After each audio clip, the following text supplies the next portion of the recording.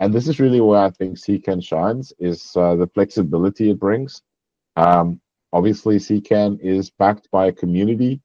And I think that's kind of where the flexibility comes from, because in that community, everybody has different requirements from what they need from CKAN, different ideas, and the way you kind of put that together is by including flexibility from the start, because you can't really have a rigid solution to try and fit so many different requirements.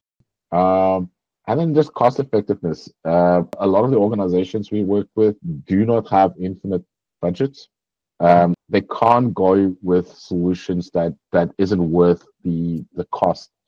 And then looking to something like CKAN really does tick that cost effectiveness tick box for projects that do not have big budgets. Just extending this question, and also about control. So you don't have a proprietary solution. You don't have right? That's a very fair point. Yeah, where in CKAN you can kind of do what you want. You can configure it the way you want, and you can kind of, if you don't like something, you can always change it.